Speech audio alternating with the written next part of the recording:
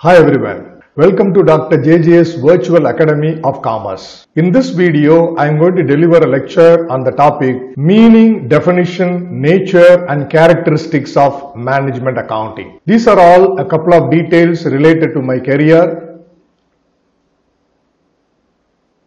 After you watch the full video, if you find the video beneficial to you, give a like to the video. Do subscribe my channel and enable the notifications so that you will get the notifications of my new videos. Let's get into the topic. Meaning of management accounting. The term management accounting consists of two words. One is management and the other one is accounting. However, it is a study of managerial aspects of accounting. It is a tool in the hands of management to exercise decision making. The emphasis of management accounting is to redesign accounting in a manner which is helpful to the management in framing the policies and control of their execution. Management accounting is of recent origin.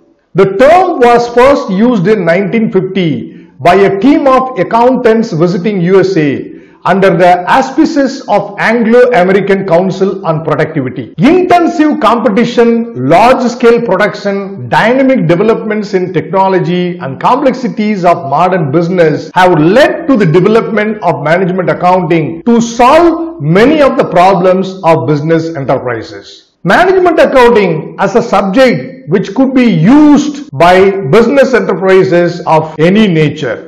It is not restricted for the use of company form of business alone. It could be used by any form of business enterprises for taking effective decisions and in the creation of policies for their undertakings. Let's look at the definitions given for the concept management accounting. ICMA, it is CIMA, Chartered Institute of Management Accountants, London, has given a definition for the concept management accounting.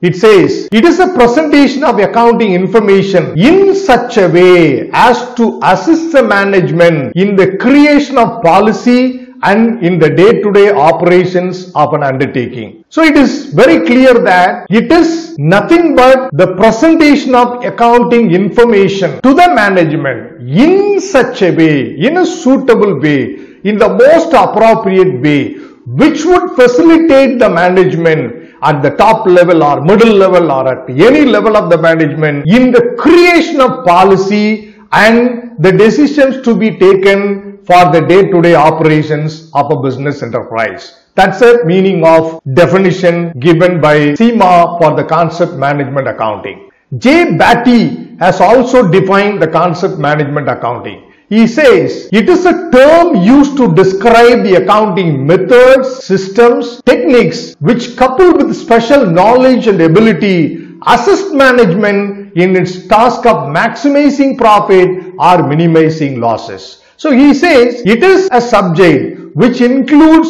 accounting methods, systems and techniques which are coupled with the special knowledge and the ability of the people involved. What for? To assist the management at various levels in their task of maximizing profit or to minimize the losses of the business enterprise. What about the nature of management accounting? This subject could be partly regarded as science and partly regarded as an art.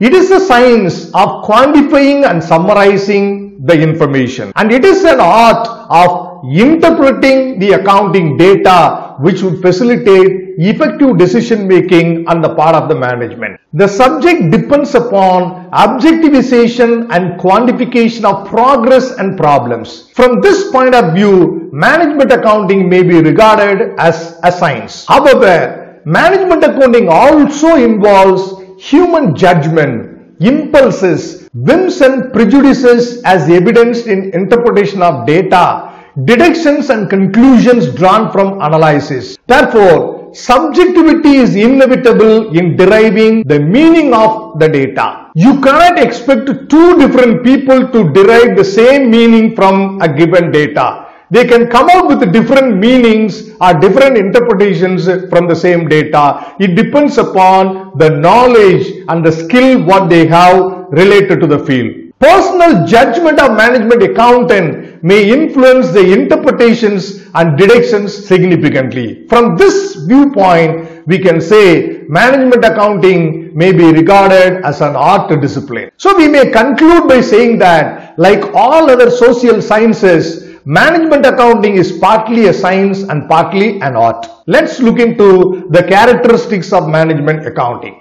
The first characteristic is titled Providing Financial Information.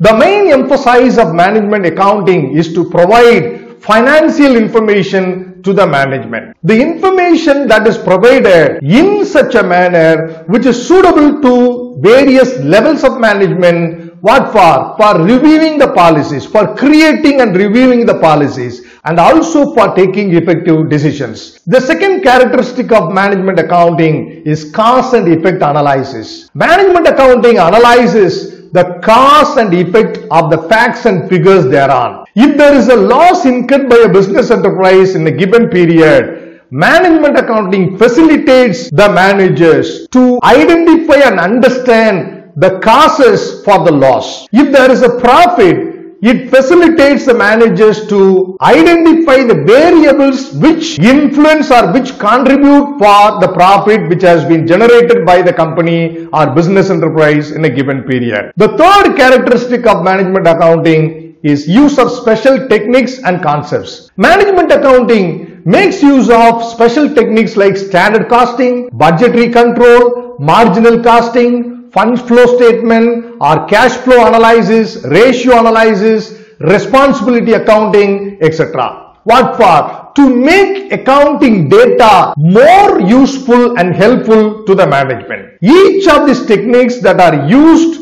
in the subject management accounting is useful for specific purpose of analysis and interpretation of data or establishing control over operations and many more. The next characteristic of management accounting is decision making. The main objective of management accounting is to provide relevant information to the management to take various important decisions which will have either long-term or short-term impact on the functioning of the organization. That's what about the fourth characteristic. And the fifth one is about no fixed conventions. This subject is not like financial accounting and cost accounting. Those subjects are supported by well-established conventions and concepts, whereas we don't find such established conventions and concepts in management accounting. The tools and techniques applied by management accounting are the same, but application of these techniques varies from concern to concern and situation to situation. Interpretation of analyzed data depends on the person using it. The conclusions derived from application of a technique depends on the intelligence and experience of the management accountant. The sixth characteristic of management accounting is achievement of objectives. If there are deviations of actual performance from the predetermined results, corrective action is taken and predicted objectives are achieved. This becomes possible with the help of the management accounting techniques of standard costing and budgetary control. The seventh characteristic of management accounting is improving efficiency. The very purpose of accounting is to provide information to increase efficiency of the business enterprise. In management accounting, the efficiency of the departments, divisions, and even individuals can be improved by fixation of targets or goals for a specific period. The actual performance of the departments or the divisions or the individuals could be measured and compared with that of the targets. Positive deviations are reviewed and rewarded. Negative deviations are probed to ascertain the causes and actions will be initiated. The eighth characteristic of management accounting is forecasting. Management accounting is a futuristic subject like marketing. It is concerned with taking decisions for future implementation, but definitely it is done based on the past and present information. The ninth characteristic of management accounting is providing of information and not decisions. This is an important point to be understood by the learners, that management accounting doesn't supply any decisions to the managers at various levels of the business enterprise. It only supports them with relevant information which would facilitate or which would enable the managers to take correct decisions. So it doesn't supply decisions, it only provides information which would facilitate effective decision making on the part of the managers. I hope I have done my lecture up to a level of satisfaction. I'll meet you in another video. Bye for now, everyone.